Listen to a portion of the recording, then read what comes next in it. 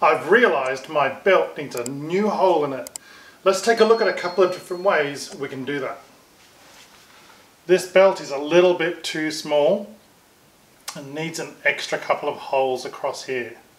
There's another really good option for making extra holes in your waist belt, and that of course is a battery powered hand drill such as this. For something like this, I'm using a 4mm drill bit. That's about 1/6 of an inch for my overseas viewers. Simply place the battery in. You can hear a nice positive click as it inserts. Make sure you've got the direction pointing forwards. Just as before, we measure up where our hole's going to be.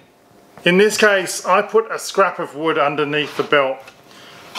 My work surface tends to be the dining table, and so it's always useful to have something like a scrap of wood so that I don't damage my nice dining table.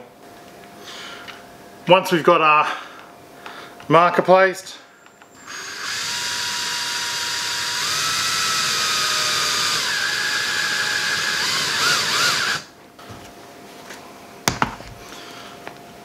and there we go, another really nice, well finished hole in my pants belt.